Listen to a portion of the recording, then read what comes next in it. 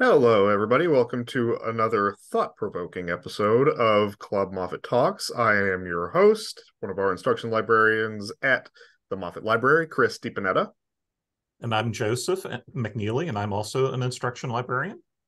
And I'm Ryan Samuelson. I am the Associate University Librarian for Public Services. All right, and joining us today, we have Jason Weber. Would you like to introduce yourself? Yes, so Jason Weber, I'm the Associate Vice Chancellor for Leader and Culture Development at the Texas Tech System Office. Wonderful. It's very nice to meet you. We're really excited to have you on today. Before we get into really the meat of the podcast, we're going to just go around and talk about just what we've been doing lately, just, to kind of humanize us so that the listeners know that we actually do things. We do it mostly to geek out. Let's be honest about it. Who wants to go first this time? You always have nothing to say, Ryan, so why don't you go ahead and start first? Okay, I will say that I am enjoying the second season of Strange New Worlds. How about that? Okay. That's fair. I've started watching next seasons and final seasons of various things. There's some shows that I know have already dropped episodes that I haven't started watching again yet. I had enjoyed the first season of the TV series of Lincoln Lawyer, and I know that it's dropped new episodes on, I believe it's on Netflix, but I haven't started that yet. The last season of Jack Ryan has dropped. The last season of Marvelous Mrs. Maisel has dropped, and we haven't begun watching those yet. We did watch all of the episodes that have dropped of The Witcher, but yeah, there's still stuff out there that we want to watch. And I am reading. I finished the Witcher series, and as I had said I was going to do, I have started reading the Jim Butcher Dresden Files books. I'm just about to finish the second one. I guess I should mention that one of the classes I'm co-teaching this semester, my co-teacher added 3 new books, which I ordered this week and should come in either today or tomorrow. So I'll be reading those probably the rest of the summer, because I would like to actually read the books the class is going to be covering before the class begins, I guess. Yeah. Seems wise. Yeah, I think so. Yeah. I haven't been doing a whole lot. I've fallen down a really weird arcade rabbit hole lately.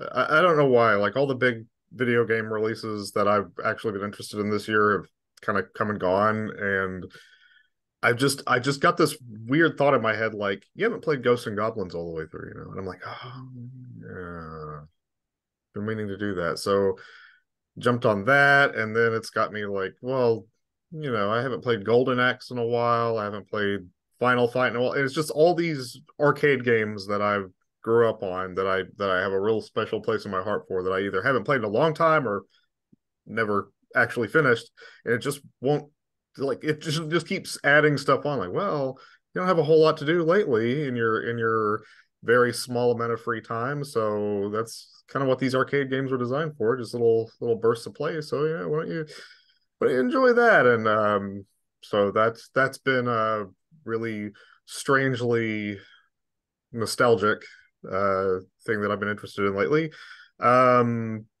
Decided to watch the original Godzilla with my daughter the other day. She's 18 months old, so that was fun. She kept yelling at Godzilla and oh no and no through the entire movie. So a lot of my family members told me that was inappropriate for her age, and I told them there's a lot of Godzilla over the past almost 70 years now, and we got to start sometime. Anything else? I don't think anything. I got something for you, Chris, that I forgot to mention to you this week. SF Debris, the YouTube commenter, has very insightful science fiction insights into various sci-fi media, is taking on Gundam. So I know I had recently unsubscribed for them, but that reminds me, I need to check that out. But that reminds me, the Tempest adaptation that Gundam did is now over. I haven't read The Tempest or seen any versions of it. From what I understand, it is a very modern take on The Tempest. Really, kind of interested in doing a little comparison there and seeing how they both turn out. Well, I know what you're really going Um, to do. You're going to get hold of Peter Fields, who's teaching The Tempest in the I fall, am and you're trying to yes. convince him to watch the entire season of it. I won't convince him to, but I will say here are some things that seem Shakespearean to me, and we'll see where it goes from there. Yeah. That's it for me. Jason, you want to talk about some of the things that you've been kind of working on lately?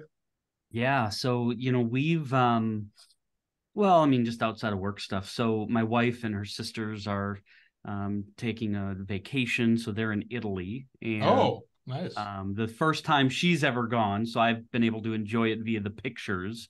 Unfortunately, it's a bad time. From what I hear, they're going through a huge heat wave right now. Well, and that's what she was saying is it was pretty warm, but they've loved everything that they've experienced. So it's been wonderful to see that. And so, trying to keep the kids alive and, make sure things get done. So it's, that's been my life. But otherwise, it's in the free time. It really has been, trying to get into shows or even rewatch some older ones. And of course, when I can, I'm a big fan of the original NES and getting into those games. So when that came out, the little mini one with all those preloaded games, I was all over that. So yeah. We've got one of those in our collection here, actually. That the previous media librarian, she bought that, the SNES Mini. I'm still kind of scratching my head about what we can do with those, but yeah, I love those things. They're so fun. They're so cool. Yeah. See, I was a big Genesis fan back in the day, and so I know they came out with one of those. Never haven't gotten my hands on it, but that was it for me. That's what I loved growing up. Me too, actually. Then that's something we've got in common. Then I was a Genesis person too. Mm-hmm. We're Pong generation. I actually started playing. Was Pong that I had in my house. Yeah. I actually started playing Pac-Man recently too. Pac-Man and a very specific port of Tetris. Like it's so hard to find a perfect port of Tetris these days. It's just like no fluff or whatever. So, and also Tetris was one of my first games that I ever played too. And yeah, that's yeah, God, I love that game. But Pong, kind of outside of my wheelhouse. Finding them too that aren't the remakes. Mm-hmm. That's the hard thing. It's like you look at the Pac-Man, you look at Tetris, you look at all these others, and they do these remakes, and it's like, I don't know. So it's hard to get back into them. That was what got me with Ghosts and Goblins recently, where there's a Nintendo version and then there's the old arcade version, and there are just certain ways that like monsters will appear on screen, or they'll have like specific placements for like score pickups and stuff. And also the arcade version looks a lot better, but it's just little things like that where I'm like, there's just something like I'm looking for a very specific port of that game, and I like it's not gonna do if it's off a little bit. Did you see those the new multiplayer Tetris and Pac-Man and stuff where like you're playing against like 100 other people? Yeah. That stuff, so that's actually really fun, actually. Yeah. Truth be told. That sounds terrifying. It is. People are a lot better at Tetris than I think you realize, because it's nuts. So, Jason, you're from Texas Tech. Did you want to talk a little bit about what you do over there? Because I know Joe was telling me a little bit about some of the programs that you run over there, and we're really hoping to hear about that today. Yeah. So, our office, Leader in Culture Development, it's a newly created office.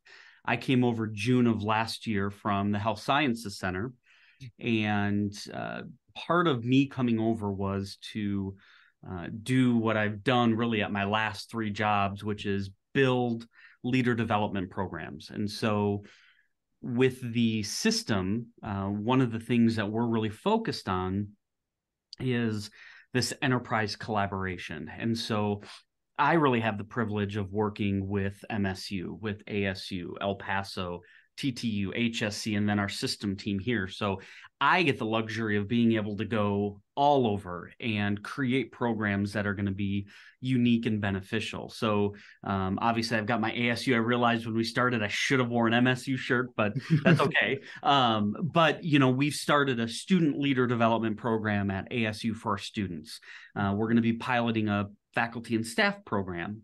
And, when we get those up and running, I want to be able to take those and bring them to MSU. I mean, that's our next plan. And of course, with President Haney coming aboard, getting connected with her when she arrives and, just establish her vision so we can determine when the best time would be. But really, again, we get to do the leader development. We get to support the values. So at each of the universities, the values-based culture.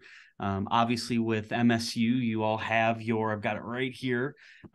You've got your field guide. I'm not sure if you guys are familiar with the President's Academy.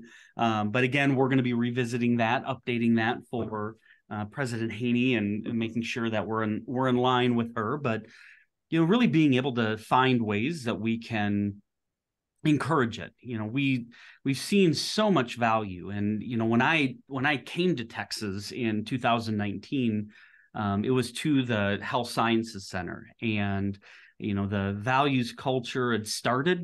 It had started about a year and a half before me. But they were at the point now of building programs which brought me down here. And we've just seen so much success with that and finding ways to, integrate it into hiring, into how we do reviews, how we make decisions, all of that. So that's a big part of it. I'm also a certified executive coach. And so I work with leaders at each of our universities as an executive coach. And so my interest areas are really around team effectiveness. And so how can we help teams, work better, right? And develop those effective workplace relationships and establish that framework so they can be successful. And then we just kind of a little pet project. We've got our podcast. And so we do a Creating Us podcast. And that is, it started at the Health Sciences Center, something I'd always wanted to do. I love doing, the podcasting and all of that. I just think it's so much fun. And we started it with kind of a review of the values and the values culture at the Health Sciences Center.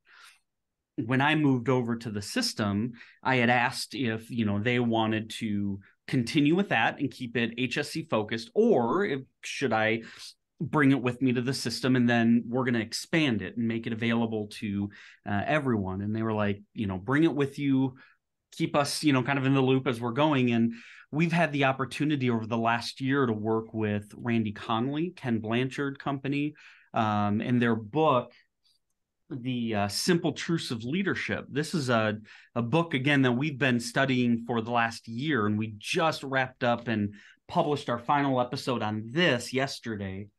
And so now we are putting together kind of a plan where we're going to reach out to the campuses. I really want to start highlighting all the great things that are going on at ASU, at MSU, and El Paso, because people don't know, right? Building that enterprise connection takes time. And we just have a lot of really cool things on the horizon, which I'm happy to talk about if appropriate. And but that's just a little bit of what we get to do.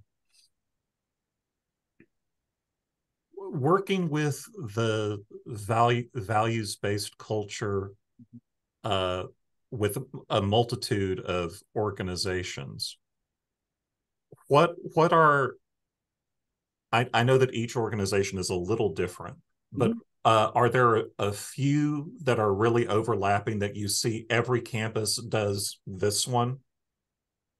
When the values were started in regards to doing value summits, they were started when Steve Sosland joined, and Steve is our vice chancellor. So he's my boss at the system, but he has really inspired and led that push. And the essence behind it, and this leads me into kind of answering your question, is we don't want to create a value system that leadership comes up with. It needs to be something that our team members are able to come up with. And we don't want to start with anything and give them where it must have this or this or this. So when we go through the summits, it's a day and a half of team members, community members. That's one of the really fun things we've been able to do, is integrate community members as well, where we can talk about what are the key things, what does it mean to us? What does MSU mean to us? And we just start brainstorming. We come up with different ideas, and then we'll narrow them down, take it, overnight, and then come back the next day with some new ideas, and then we really refine it. We put an icon with it, or whatever the university wants. And then after that, we take it to the rest of the campus community and say, hey, this is what we came up with. What do you think? Do you like it? Do we need to change? Do we need to modify? And that has really encouraged this sense of ownership and commitment. And as we look at the values at MSU and ASU, El Paso, HSC, TTU in the system, unintentionally, there are several that connect. The most connected is people first. The ability for us to build our family, right, as an MSU family. And, when we look at specifically what you all have in yours, I'll share with you some of the key connections that we have. But obviously, people-centered is your first one, right? And so that ability to, hey, we've got to put our people first, our students first.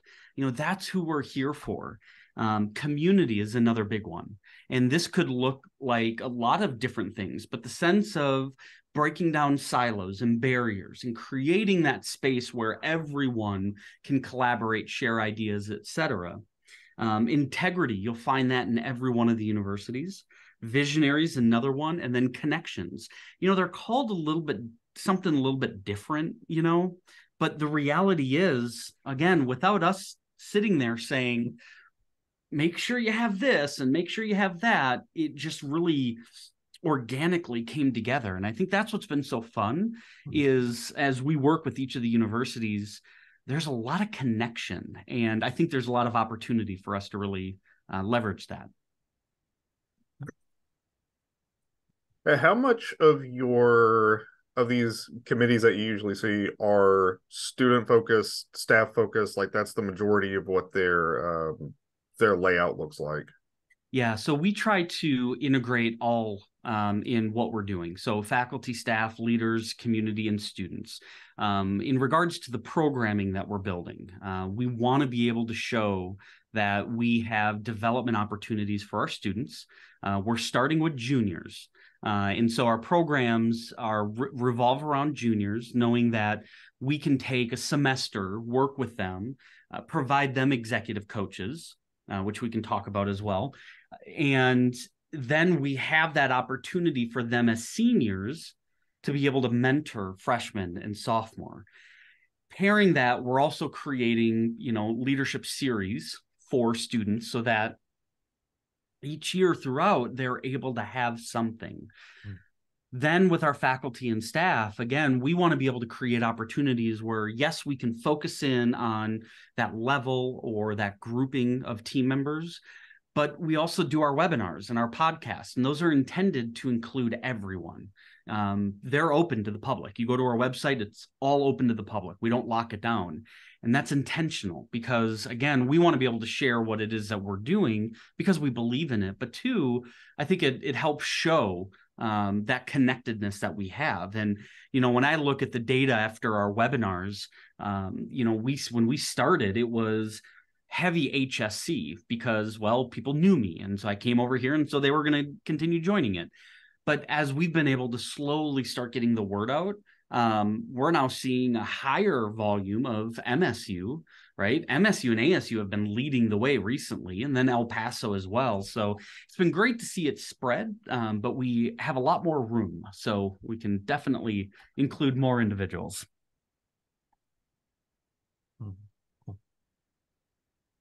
What is the executive coaching? How does that work?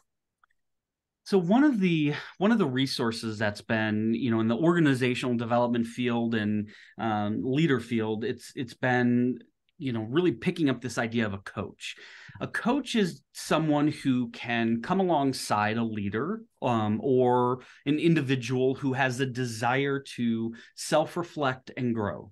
And I can come alongside them. We talk about what are things that you're doing that are going well? What are things that aren't going well? What challenges are you facing? How would you respond to that? And so coaching is an opportunity for me to be a neutral party, to provide critical questioning and guidance through the lens of you're the best judge of the actions and behaviors that you take. So coaching is not advising or consulting. In an advising or consulting role, I'm coming in telling you, hey, you're going to want to do this, you're going to want to do that. With coaching, instead, I want to be able to empower you, and I want to be able to have a conversation, and I want your insights, because what happens anytime somebody says, hey, I want you to go do this, and it fails? You look at that person and go, you didn't know what they were talking about, right? They told me to. Coaching is really that opportunity to provide that space to reflect and say, okay, I responded in this way, probably should have responded in this way. Okay, so next time you face it, what are you going to do? What are the key things that you can think about? And so when I work with leaders, whether it's, it could be executives, it could be faculty, it could be staff, I've got some students, et cetera, it's navigating our map of the world. It's navigating life. And so it's an opportunity to really kind of reflect, and what is it that you want? What are the outcomes that you are going for? And then how do you get there? So my role is really to kind of be that question asker, so to speak. And then, be that person who can challenge you, but also support you along the way. Okay. It makes it seem very organic too. It's like the growth is kind of internal, and it just grows from there. Once you give them the ability to see how that coaching works, it's easy to spread almost. Many times the pace of change and just the pace of how things get done is crazy fast, right? We kind of get into a rut at times where, all right, I come into work, I know what to expect, I've got these problems, let me put these fires out and go from there. And then what are some of the common things that we hear? Well, I don't have time for this stuff, or I'm really stressed out, I don't have that work-life balance, and I don't have this or that. Many times what we come to find, though, is we're doing it to ourselves. We're not placing the appropriate boundaries. We're not delegating when we should. We're not saying no enough, right? And because we're so quick to be like, yes, we got to be a part of that. So it's really an opportunity to say, all right, let's pull out of that fast pace that you're going. And let's just take a look. Do you like where you're at? What would you change? What would you do different? What do you think the outcome would be? What are you willing to try? So again, it's that empowerment, because if we were to approach it where Jason says, do this, that's going to wear out. And then what happens if our relationship fizzles out, or I leave, or something, right? Then what happens? I don't want to create people that rely on me. I want to be able to help develop individuals that are empowered, that know what questions to ask, so that they can kind of create that space where they can challenge themselves to make sure that they're performing in a way that works the best for them. It's very close to what our mission statement is. It's empower our students so that they can learn and find the answers on their own. So really what we do is we give them that push, at least for the library. That's what our big goal is. So something that I was wondering, since you do speak to quite a few different universities and campuses, the other day I was looking at the ACRL, the academic college library thing, for their top trends that are happening right now in the libraries. And a lot of them, I noticed, you see a lot of those like post-COVID. There's a kind of an anxiety going around. There's a higher trend and staff changes and all this other stuff. Do you see any very consistent changes that have happened or trends that have happened in the last few years, especially in that regard? Absolutely. I think the one thing that suffered the most was relationships. I would say 90% of the guidance I provide or training and development that I provide is rooted in developing relationships. I think the pushing everybody remote with COVID, that was the right decision, right? We did what we did, but it isolated a lot of people. And I think as for many leaders and many individuals, they didn't know how to function and operate in that space. Higher education doesn't do a lot. I mean, there is remote, in higher ed, but at least for our system, that wasn't super common. Many individuals that I spoke to were like, I've never done that, right? And so we had to figure it out. Well, what happened is we started seeing responses such as, if your Skype indicator does not stay green, you're obviously not working. And we would have leaders they would manage based off of that. We would have leaders who would require certain things. And so we saw trust diminish. We saw capability diminish. And I think there was a lot of guesswork. And I don't ever want to say that a leader's response is right or wrong. Sure, there are examples we can give, but I think we have to be able to look at what did they know? How were they developed? Many times when I talk to these leaders who are like, if they're not green, they're not working. Or if they're not sitting in their seat, they're not working. It's like, well, where did that come from? And so part of what we do is we want to be able to share, kind of that knowledge of, don't get caught up in these things. I don't think people want to be micromanaged like that. Why did it go yellow? What are you doing? Right. And then you see online all these examples where people are taping things to their mouse to keep it moving. Right. I mean, you see all these creative ways to get around it. But as we've come back, I think one of the issues that we're seeing is leaders made the assumption and team members made the assumption that when we come back to work, we're just going to pick up and carry on. And that's not the case. We really had to start over. You think about the impact that had, and the ripple effect is we've had to focus heavily on communication, change, how to deal with change, trust, dealing with conflict, effective management styles. So some may argue and say, oh, those are basic. Well, I believe that we need to get back to the basics, right? We get so caught up in stuff. Let's go back and remind ourselves. It's not about me teaching you something new. It's more about how can we remind ourselves these are the key things that we need to be doing. Yeah, and I can especially see that as coaching being so people oriented and focused on actual discussion and getting to know people, having to go from in person to learning all of that again so that we're all still communicating and we're still learning from each other, but remotely, and we're not actually talking to each other, then to have to go right back to what we were doing. Yeah, that seems like that would have been immensely challenging. And also, yeah, I have a cousin who works for the Atlanta Braves, and yeah, they were saying that his VPN would show like if you were away for even a tiny amount of time, like they would time you and just say like you were off the clock for this amount of time, no matter what. It was a really weird situation for a lot of people. It's that right there hits at the integrity, right? I think, we know this, we see this, is that the majority of people out there, they want to do the right thing. And I don't think there were clear expectations set because I don't think we knew. This hit so fast and it was life altering, right? It really was transformational. But again, when we come back, we still see, leaders that even today are like, why is your Skype yellow? Right? You should be working. And it's just like, we can't lead that way. We want to be trusted. We want to be, given opportunity to, make mistakes and learn from it and move forward.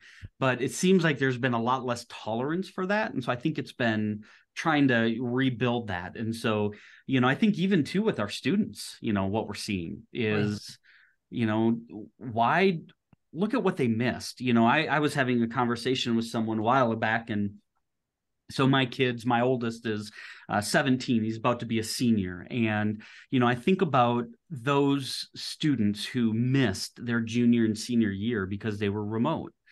Think about all the experiences, conflict and friendships, and you just working through life as they're growing up.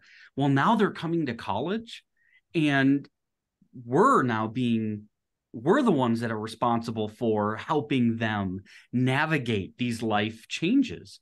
And we're seeing it in the classroom. Why are students doing this? Why are students doing that?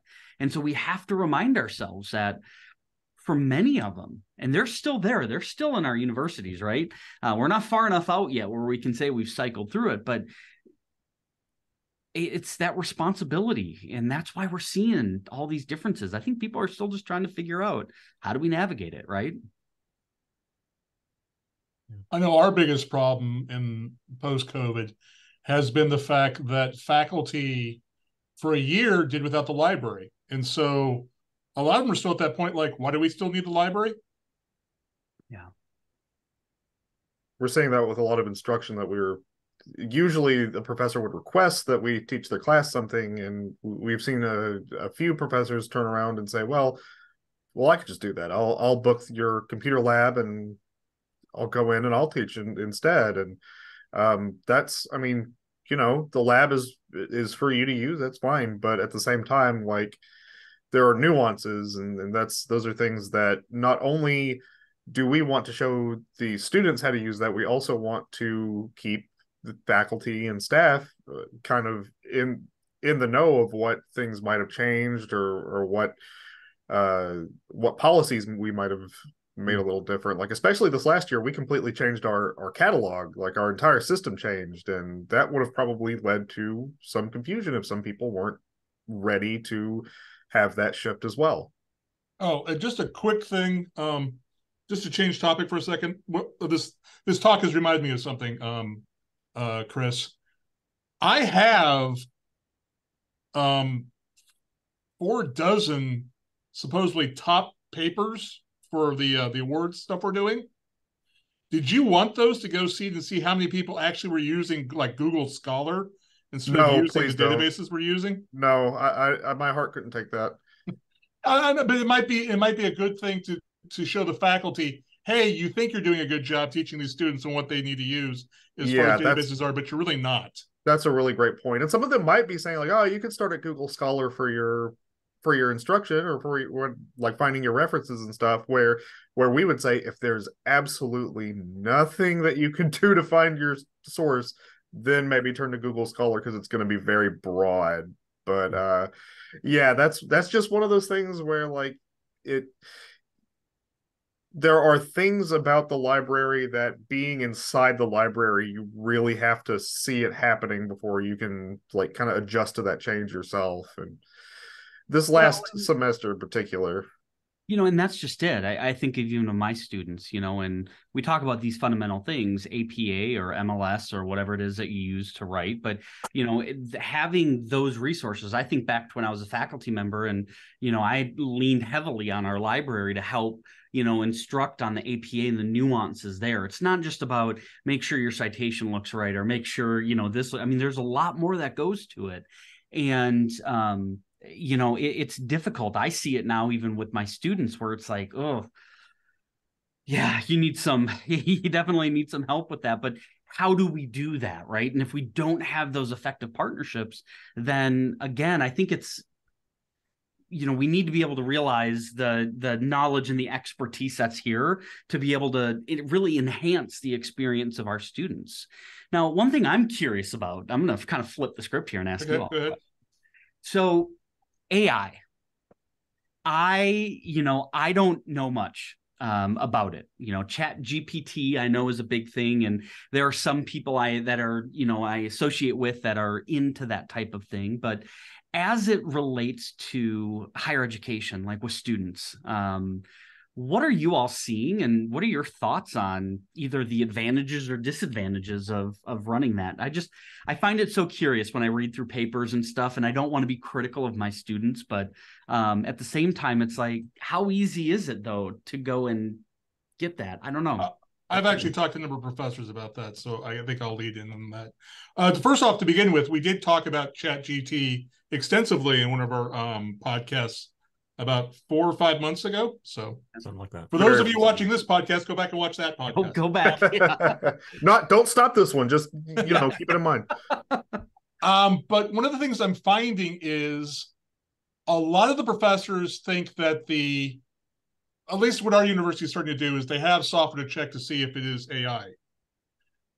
And they're just accepting that, which is wrong. There was a study that came out, I think this week or last week, which said that, for instance, 30 to 50% of non-primary English speakers, where English is a second language, have a false positive when it comes to AI generated content. And I had a professor who was talking about that. He said, yes, I had a student come in that had been in it for another professor, had basically come up as a false positive. He was sure that he had been a false positive. And his dad came and goes, I watched him do that report. I know for a fact that he wrote that himself. But just because of the way his cadence and the way he did things. Mm-hmm.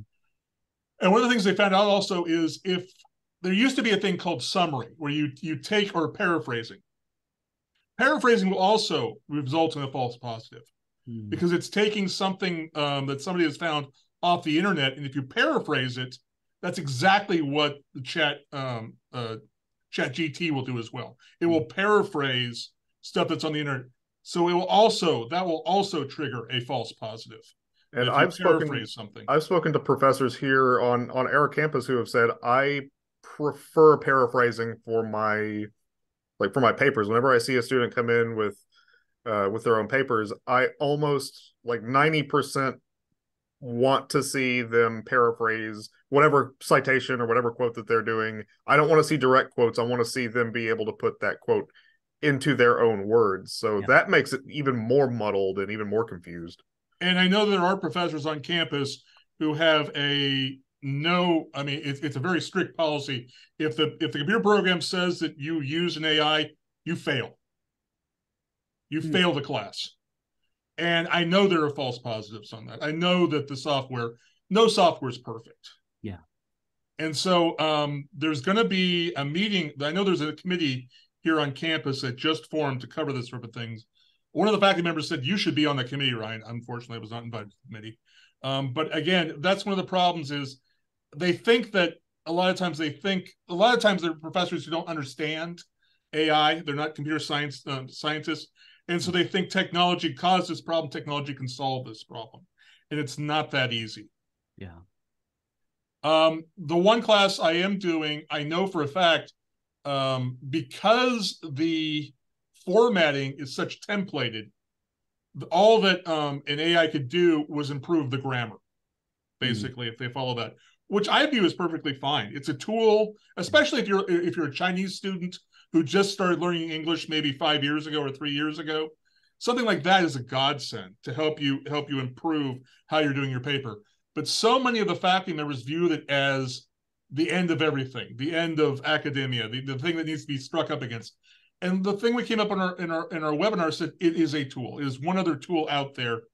And it's going to take a while for us to figure out how to use that tool correctly and how to safeguard against that tool. But there are ways of doing that. And it's going to require more work on the part of the faculty, which they may push back against as well. Anyway, those are my thoughts. And thank you for that. One of the positive opinions that I've heard and I agree with personally is I think there's an opportunity there with it, right? I mean, because the technology's there and it's how we want to leverage it. But, it goes back to Chris, what you were saying is how can we then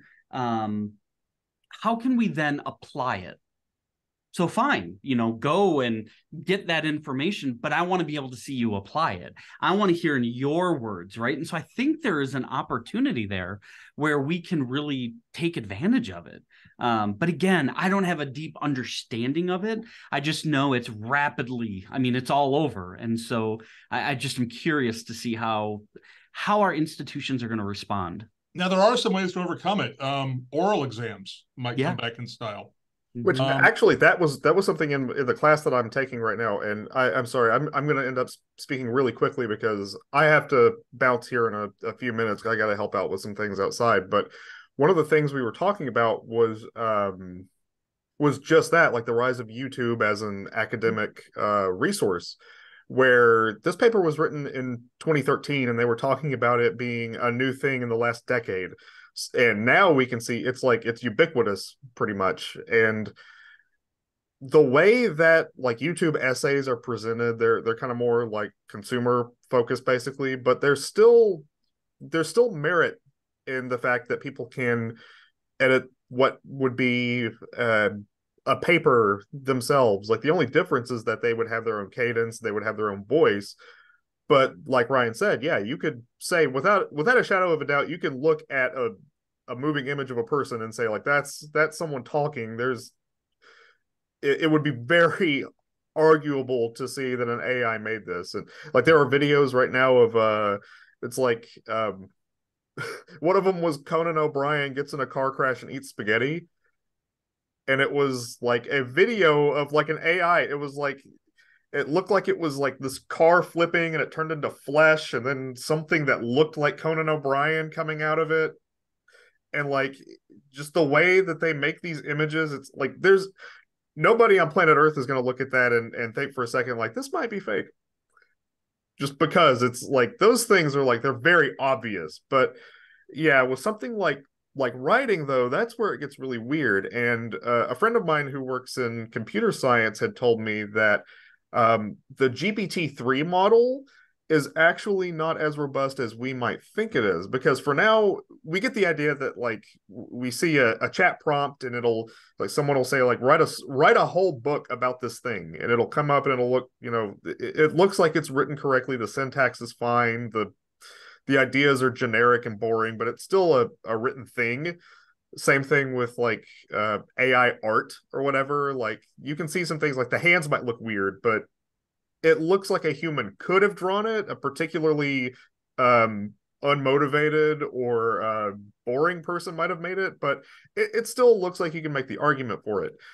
What this friend of mine told me was that studies have been shown that these models can only take like 5 to 10 prompts, and it's because they're actually hundreds of these GPT models that are mashed together, and they have someone whoever is watching their servers or whoever is like watching the prompts go by, who can see hundreds of potential versions of these script models and have to say like these are all junk, they're barely legible, let's go with this one, and have the computer go from there and just continue to build off of those models that they think are working. And over time you can have those same chatbots and AI or whatever, so that they don't have to have that same amount of oversight. And some of the older ones where it would just be like you would say something and it would say something back, that obviously doesn't need as much oversight. But as we get more sophisticated deep learning, suddenly they're not learning on their own, they're having to have a person there saying this is what you need to, like, this is the response you need to make, and they're not learning on their own. Yeah. So that's really what's going to be interesting about these models coming up, is how much of it is literally a person who is having to correct the AI to say this is what needs to be correct and this is what we're really doing, because then it's a collaboration, then it's a collaborative effort between the AI and another person. So that's just my thoughts on this whole thing. It's really muddled and really confusing right now, but it's definitely not going away anytime soon. That's the unfortunate part of it, is that it's just going to keep getting more confusing over time. And Chris, it's a quarter till, so go turn into a pumpkin. Yep. All right. Jason, it was very, very nice to meet you. I've seen your name in our emails from time to time, and now I'm really glad that I have a face and a voice to put to those. And I'm just super glad that you've come on here and been able to talk with us about your programs that you're doing. Awesome. Thanks, Chris. It was nice meeting you.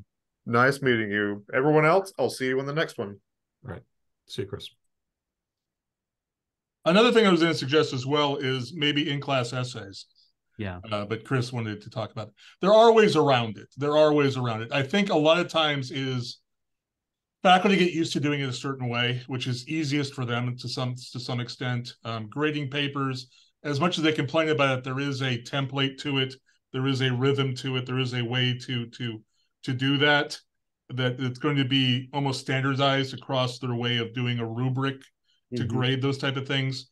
When you start doing oral essays, when you start doing in-class essays, which is a way of getting completely removing the artificial AI system. I think for them it's a little bit more scary because it's something they may have never done, or it's something that's been a long time since they have done. And so I think there is a hesitation on the faculty to try different ways to overcome this. They prefer just to run everything through a computer system and have something pop that says this was done by AI, when we know for a fact that that doesn't really work. So I think that the AI is an interesting problem. A thing that I've noticed is that there seems to be a pretty steep gradient on the productivity or the seeming authenticity of the work that they produce.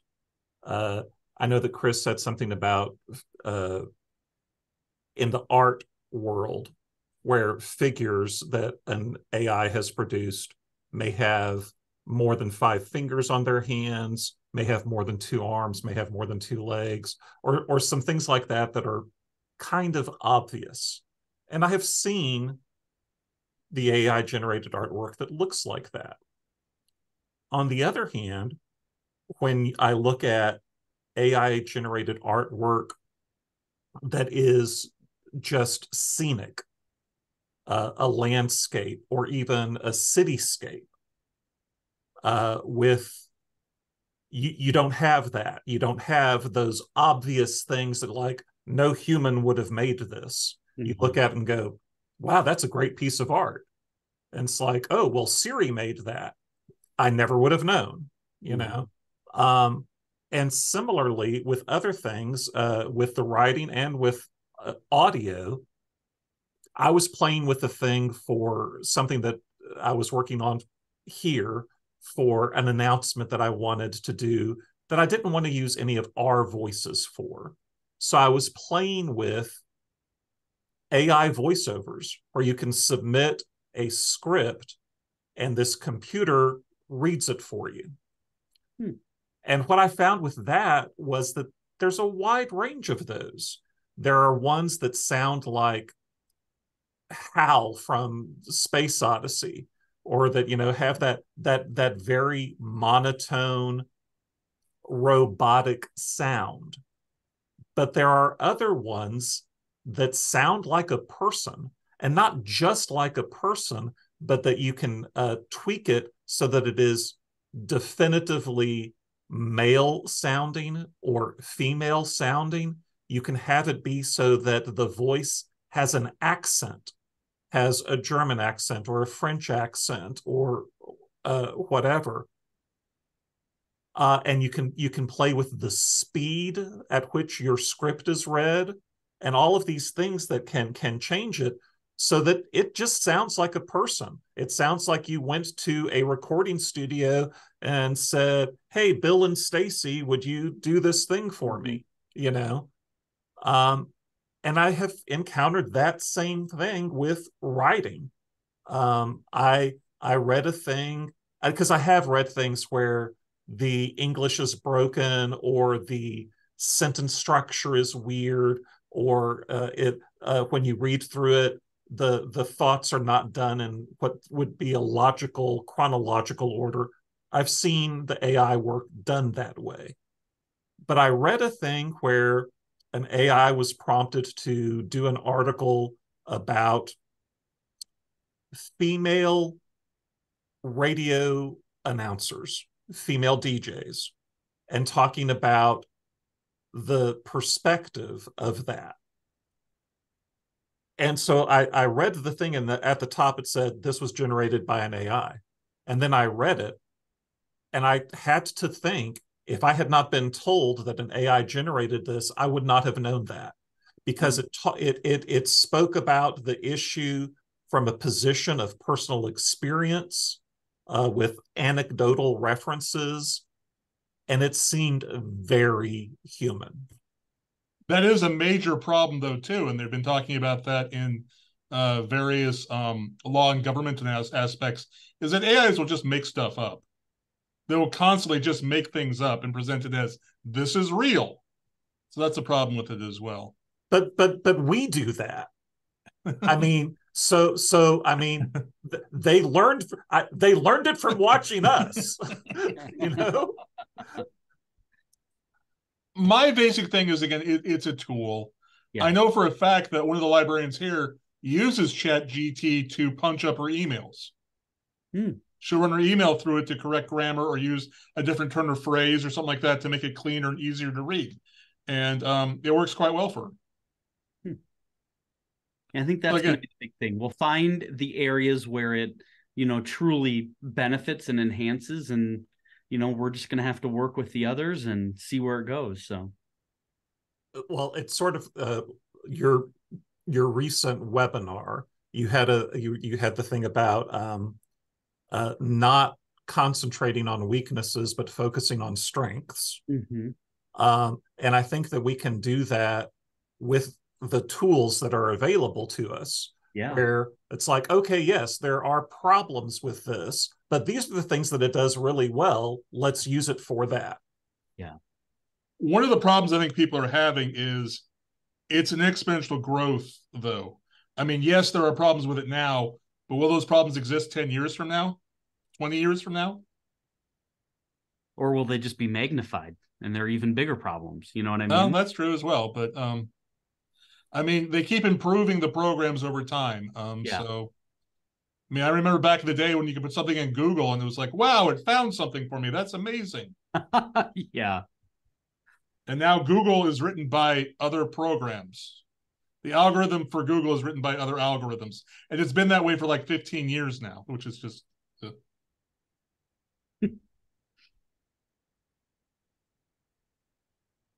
Oh. Okay, I for one welcome our new robot overlords. But let's wrap up. As long as they're programmed by the octopi, I think it'll be okay. Well, the only reason the octopi have taken over is they only lived for like 3 years. But yeah. Yeah, that's probably fortunate for us. Yes.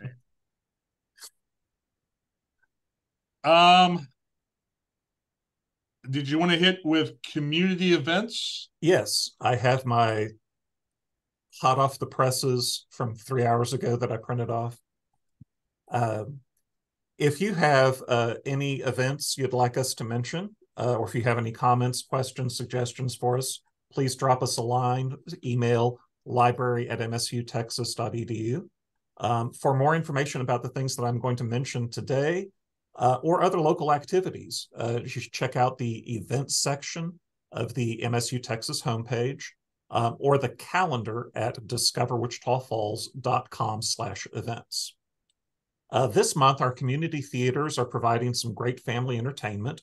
The Wichita Theater is putting on the stage version of Disney's The Little Mermaid. And Backdoor Theater is staging Lightning Thief, the Percy Jackson musical. Also this month, the MSU football golf tournament is July 28th. In August, the next after hours art walk is downtown Wichita Falls on the 3rd. I'm kind of excited about this one. The Wichita Falls Museum of Art at MSU Texas is hosting a Lego printing workshop Thursday, August 10th and Saturday, August 19th. Participants will use Lego pieces and ink to make relief prints. The workshop is free and all the materials are provided. The big bicycle race, the Hotter Than Hell 100, is at the end of August. And finally, although we will have more details soon, please go ahead and start making plans to attend our October event, Rooftop Heroes and Tabletop Terrors. All right. Back to you, Ryan. Since Chris is not here, I would like to thank Jason Weber for being our guest. Is there anything you'd like to plug, Jason? Is there anything you'd like to let people know that's upcoming that they should be aware of or anything like that? So we've got our July training calendar out, and I'll make sure that you all have that as well. But, every month we do a series of webinars. Additionally, we do podcasts as well. So I would encourage everyone to take a look. If you just go to texastech.edu and under offices, you'll see leader and culture development. We've got all of our stuff on there as well. Any of the past webinars that you may have missed that you want to review, I post all of those on there so you can view a recording and all of the resources. But very excited. The end of 23, beginning of 24, we have a lot of really great things planned with MSU. And so I'm excited to be out there building some programs and getting things going. So as always, if there are any questions or anything I can do to support, you just let me know. Right. Okay. And I guess we are out for today. Thank you for everyone for tuning in this week. We will be back next month, and have a good day. Have a great day. Bye, everybody.